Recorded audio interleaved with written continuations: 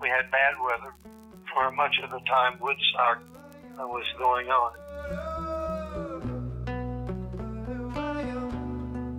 I got up very early in the morning and I decided to walk around in a very early light just to see people waking up.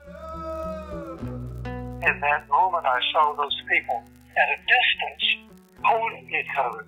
They had a blanket that was muddy and they wrapped themselves in that and they held each other, and they were a careful, loving couple.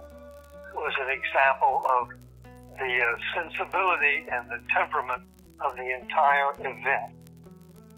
So that couple holding each other symbolized what we all wanted America to become.